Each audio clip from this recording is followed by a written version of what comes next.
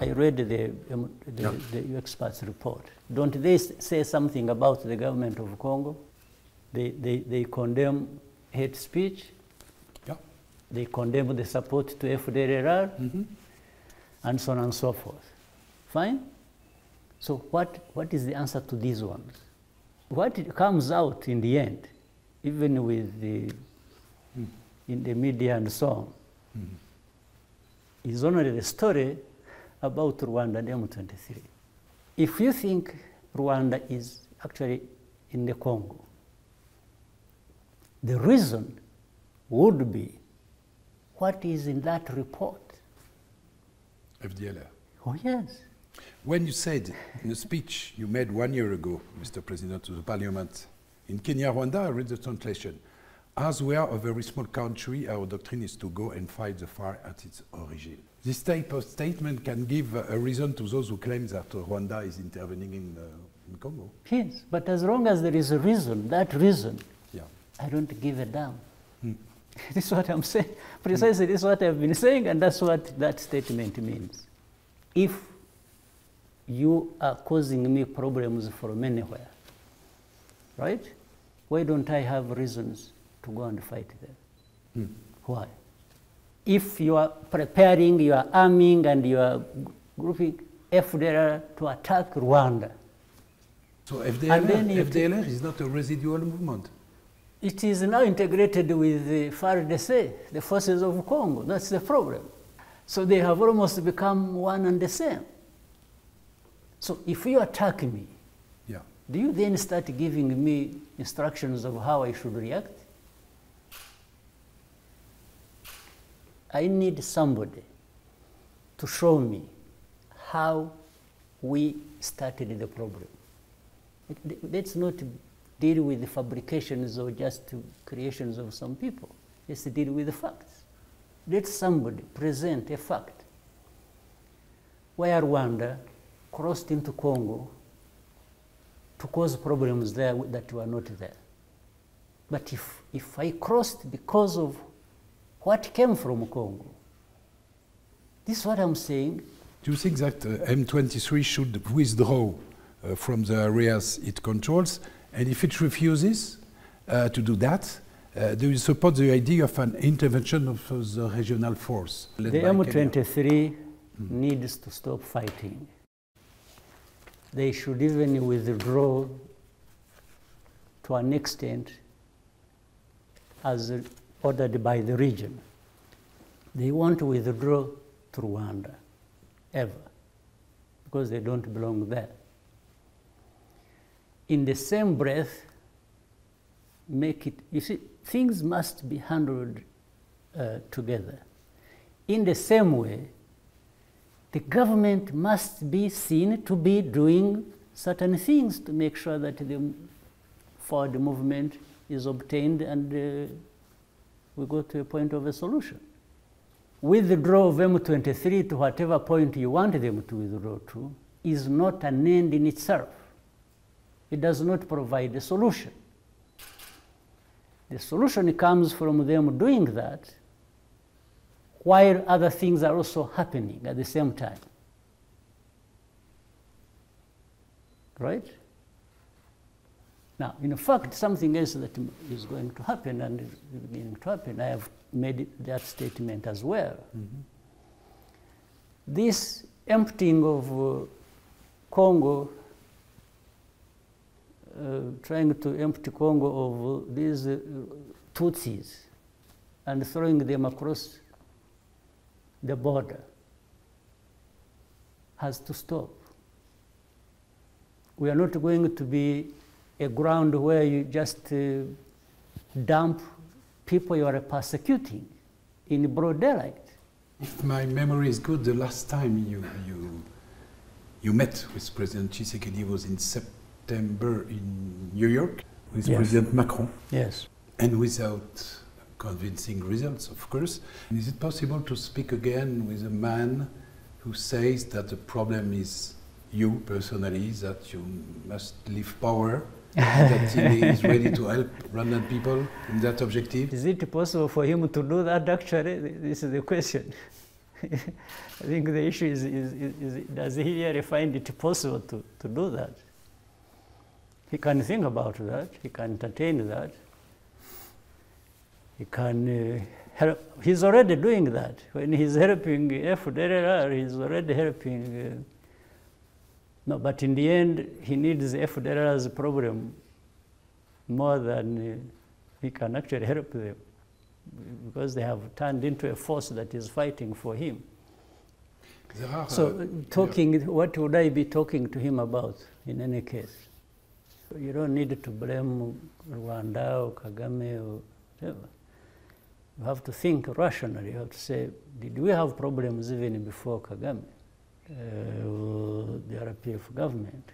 If it is yes, then did you address these problems? Are you addressing them, or are they the ones continuing or even getting worse?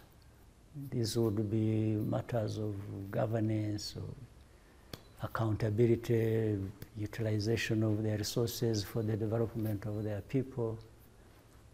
I'm sure those enormous resources are just being used by maybe to improve or for the benefit of the less than 1% of the Congolese, of which is now, are they coming to 190, 100 million or something? There are so many.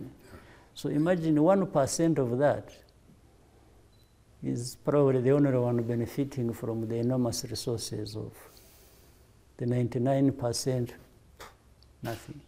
So is that Kagame's problem? Am I the cause?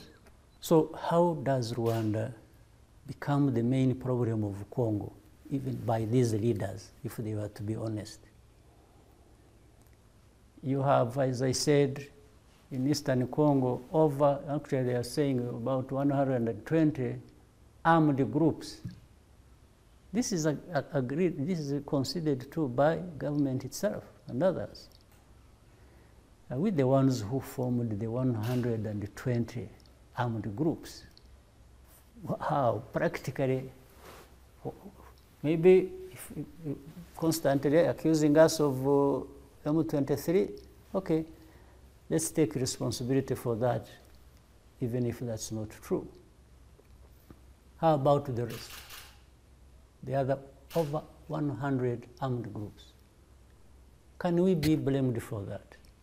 Mr. President, you have positioned Rwanda as a country with a solution to the global migration crisis, striking deals with Britain, Denmark, and Israel.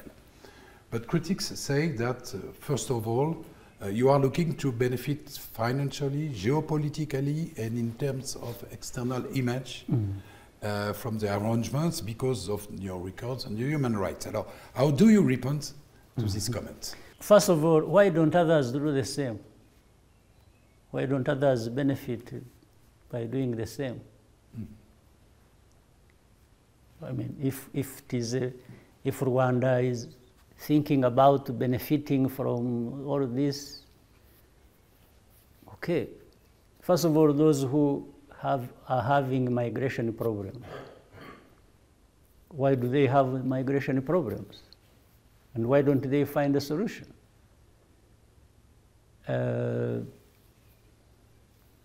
Without Rwanda. You see, this is why I can't understand the critics, what they are talking about. You are blaming Rwanda for contributing to solving a problem. Mr. President, relations with France, good, no?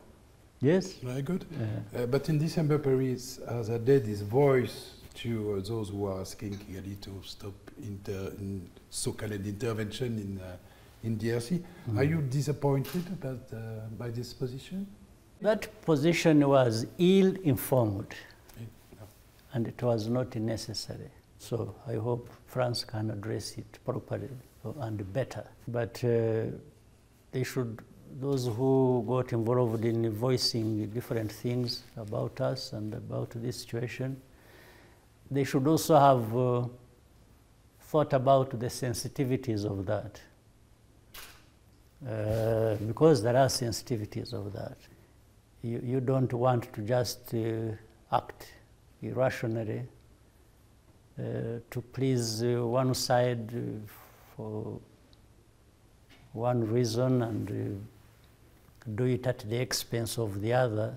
Mr. President, there is an unavoidable question. Next president's election in Rwanda Yes, please. Next year, will you be a candidate? Yes and no. I'm not sure. You can. But there is a possibility. You can have a surprise for your compatriots. I'm waiting to see what. For them, your candidacy still is beyond doubt. Yeah, sure. So two things. I have to make a decision, of course, personally. I can decide to say, you know, I don't think what I'm doing is worth it this time around. And I would beg those who are urging me to run, that they leave me alone and I become a free person and do my own things. Is that possibility? The other possibility is I will think about it, and if there are, I find real reasons these people are presenting and have belief and how many, and well, I can consider. In his famous book, Mr. President, The Prince, Nicolas Machiavelli says this: it's safer for a leader, for a prince, for a leader, to be feared than to be loved. Do you agree with that? No, I don't agree. I would have used a different word.